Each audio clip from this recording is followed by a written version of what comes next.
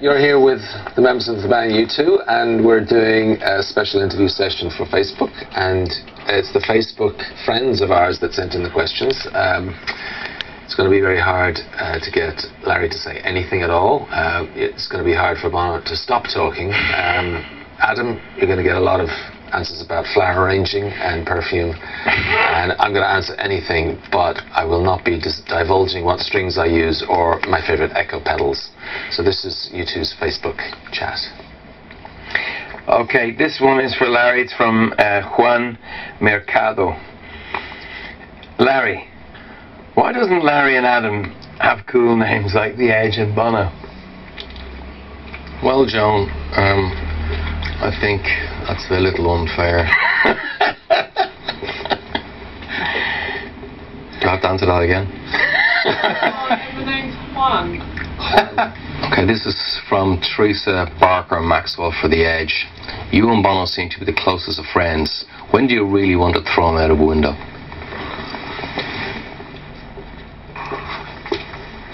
Get it all out, The Edge. I would have to say, you know, it's hard being in a band. Bands are, they're like street gangs. So to be in a street gang age 40 plus is kind of unnatural and even more difficult than maybe when you're in your 20s. But we still managed to make it work. Neil Robshaw wants to know, if you could go back in time to attend one gig, what would it be? I think it would be Jimi Hendrix and The Who at the Isle of Wight. Patti Smith at CBGB's. Television at CBGB's would be mine. Larry? The Suite.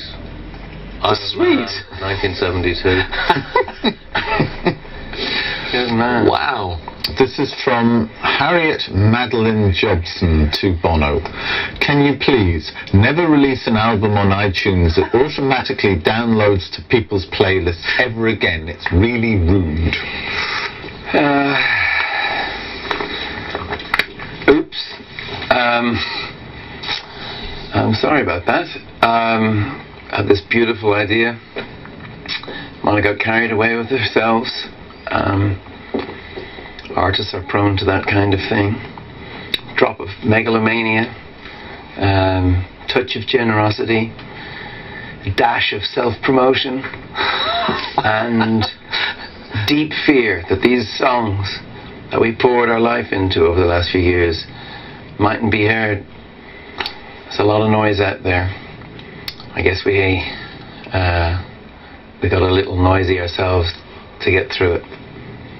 Okay, for Larry, this is from Beth Austin. Do you see yourself doing more acting in the future? And what is more fulfilling to you now, acting or being a musician?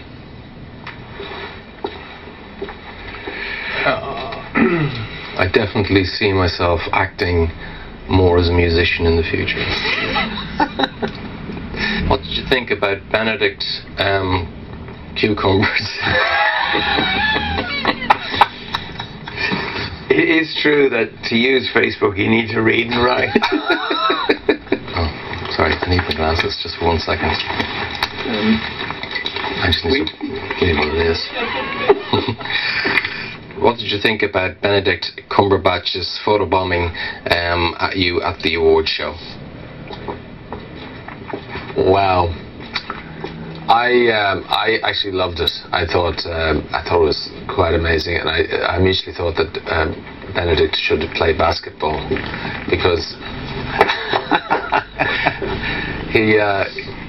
I mean, the height he achieved was amazing, and I thought it was great. It's exactly the sort of thing that should be done in those sort of occasions that are taking themselves so seriously. The Oscars is very serious.